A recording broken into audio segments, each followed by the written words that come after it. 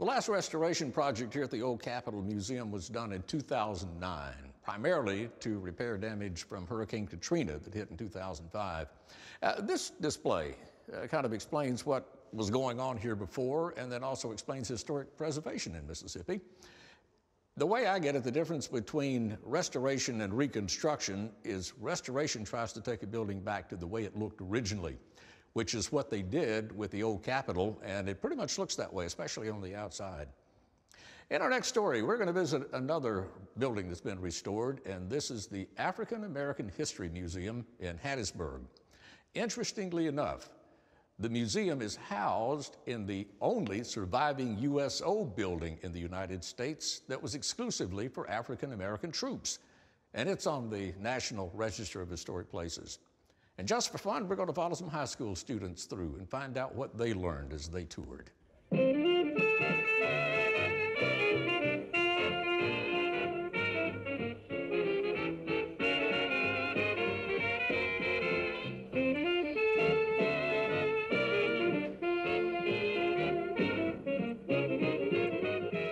This building opened March 22nd, 1942 as a USO for African American servicemen during World War II. Of course, during World War II, the military was segregated, and that's why they had a USO specifically for African Americans.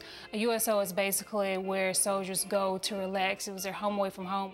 After the end of World War II, it was given to the city of Hattiesburg, and it being in the black neighborhood, it became our community center.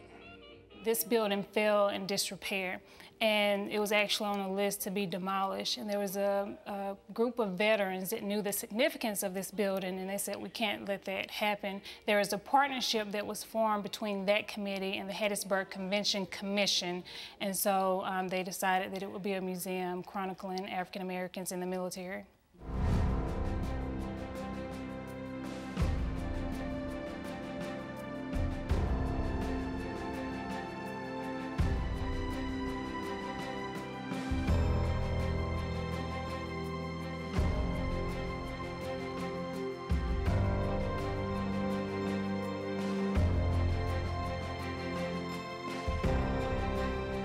When you go into the museum, the first quote said, there is no war fought by within the U.S. that African Americans did not participate in. It starts with the American Revolution and we end with the War on Terror. There's very few people really know that the first casualty of the Revolutionary War was a black man, Christopher Attucks.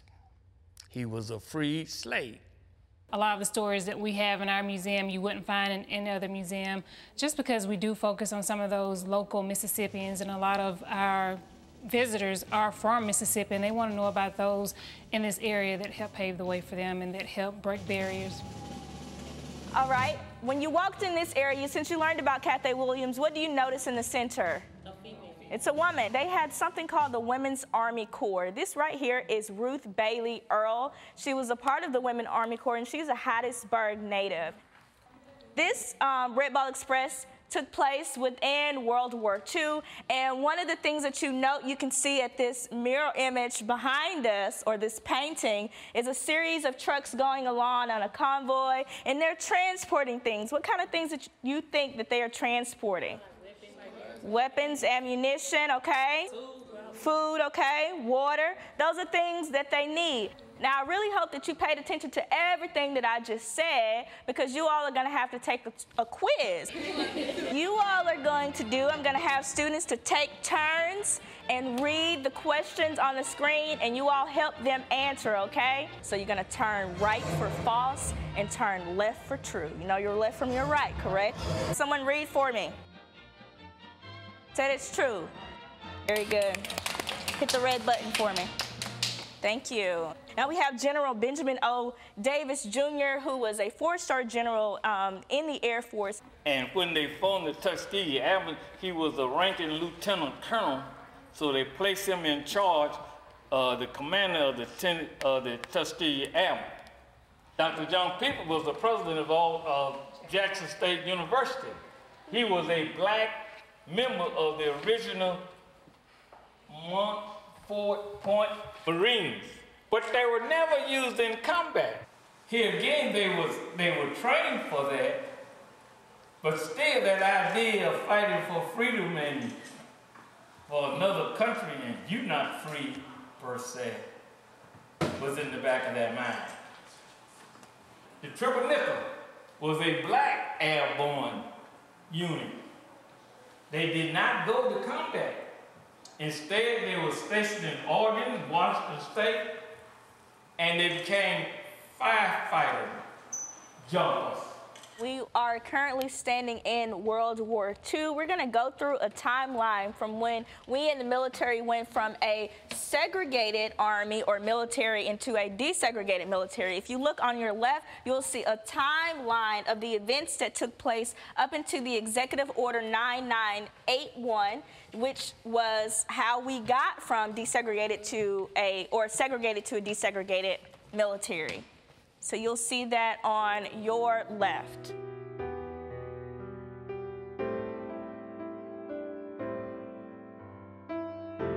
The opportunity for it to tell the story, especially to Afro-Americans, who you are and who your forebears were, their dedication and commitment to this nation in time of war.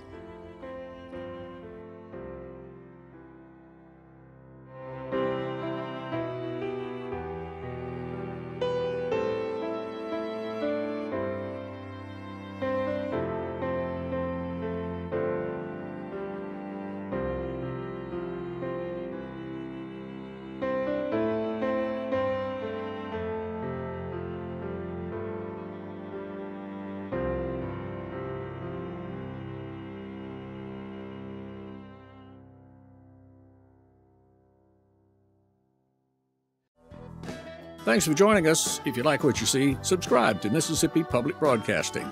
Till next time, I'll be seeing you on Mississippi Roads.